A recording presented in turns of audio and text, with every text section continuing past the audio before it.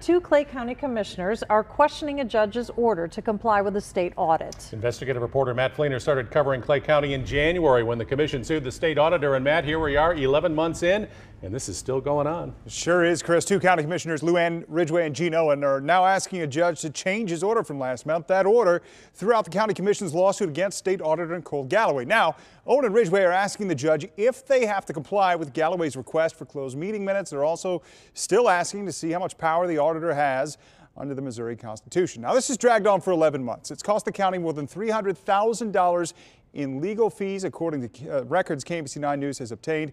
Now, we reported last week the county has failed to hand over documents to the state auditor after the judge's order.